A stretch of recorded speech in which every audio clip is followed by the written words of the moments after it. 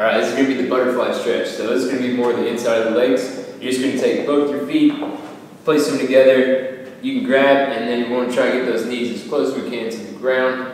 And if you need to, you can push them down a little bit, but we just want to get our hips as close as we can to our feet, and then we can keep our chest up. And if you want a little bit more, you can start leaning forward a little bit with your chest, alright, or with your upper body. We want to try to get those knees as close as we can to the ground from there, alright? This is going to be good for the inside of your legs from here, alright? So this is going to be the butterfly stretch.